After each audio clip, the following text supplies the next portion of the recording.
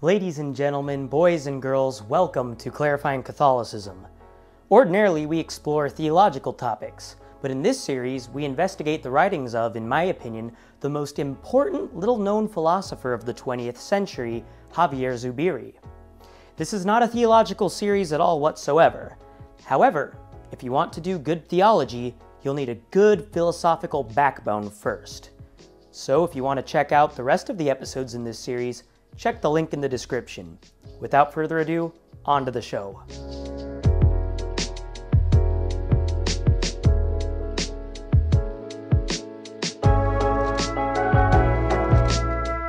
During the last couple of episodes, we looked at Xavier Zubiri's critiques of both ancient philosophy and modern philosophy.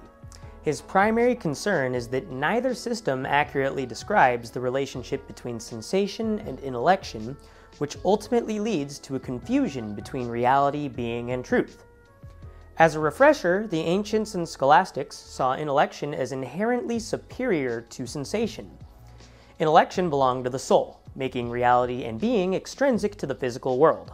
The rationalists shared the view of the intellection's superiority, but located the intellect in the mind. This tethered reality to the intelligible world and rendered all of reality as rationalizable. Immanuel Kant believed in the intellection's superiority as well, but he denied its ability to reach reality.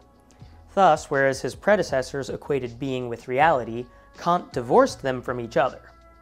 Finally, Friedrich Hegel believed that the intellect shaped itself, as well as reality over the course of history. Throughout this series, we'll revisit some of these philosophers, but it is important to have given you some background for precisely what Zubiri he felt he was reacting against. With all this context, let us begin. Zubiri believes that the only place we can start building a systematic philosophy is from the moment of sensation, which he calls the moment of impression. Now, a general term that will be quite important throughout this series is moment.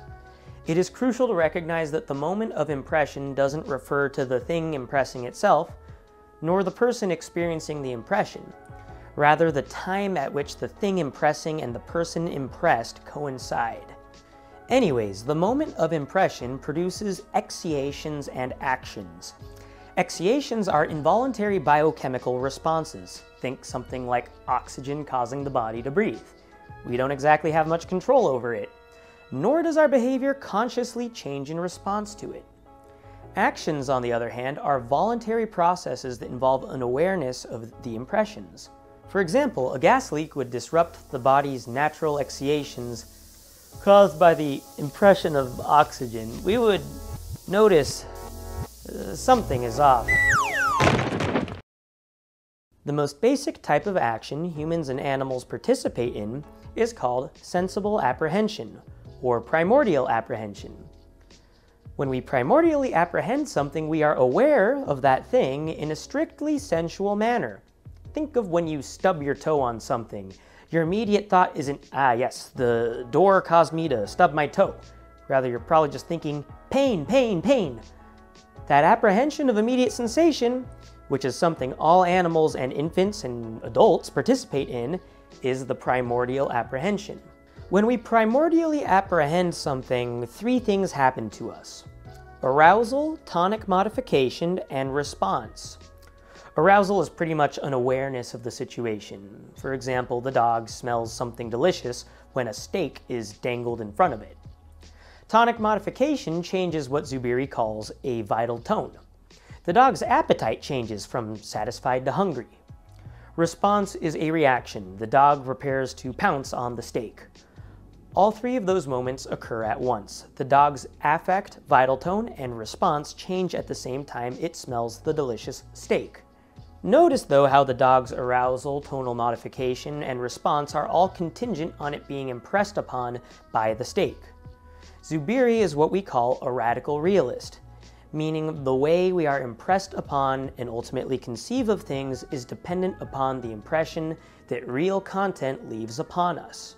These moments of primordial apprehension I just described concern how the person or animal is internally changed by impressions. Basically, the dog was internally changed in terms of its arousal tone and reaction. Now I'd like to explain the structure of these impressions themselves. What exactly is it about the steak that causes the dog to change its internal behavior? Primordial apprehension is structured by 3 moments, all of which belong to the thing being apprehended, rather than the person apprehending the thing.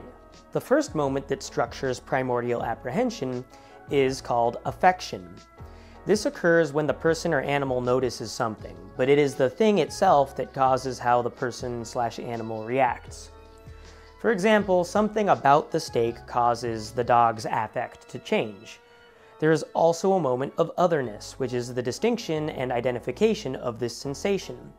Thus, the dog not only feels a change in its affect, but something about the impression allows it to identify this change in affect. The dog's mood not only changes, but it is aware of the change in its mood. It notices that it is hungry. Otherness is structured by what Zubiri calls formality and content, and you cannot have one without the other. Content is what is delivered by the impression to be formalized. Dog is given content of steak. Formality is how the content is situated or related to other content. Basically, there's something about the quality of the steak and the dog's biology that forces it to formalize it as delicious, whereas another animal that is incapable of eating steak might formalize it as poisonous. Getting back to the moments of impression, the third moment is the imposition of sensation. This is basically the force that imposes the sensation upon the dog, such as it was the dog's master dangling the steak in front of it. To summarize, the real imposes itself upon us. Imposition consists of 3 moments: affection, otherness, and force of imposition. Affection is merely how something brings about an awareness. Steak makes dog feel something. Otherness is what allows for the identification or distinction of that change in affect. Something about that steak makes the dog formalize its feeling of hunger as distinct or other from its other feelings. Finally, the force of imposition is what brings about that affection and otherness. The human dangling the steak in front of the dog made it feel hungry. Again, all 3 of these moments occur at once, and they are dependent upon the real. These 3 moments bring about the process of sensible apprehension, which results in the arousal, tonic modification, and response from the dog. The dog is internally aroused by the steak, its feelings change, and it responds to that change in feeling. Again, primordial apprehension is the most basic apprehension humans can experience. It's just raw stimulation. We experience this as babies before we can even form concepts about the world. And this is what makes Zubiri's philosophy radically realist.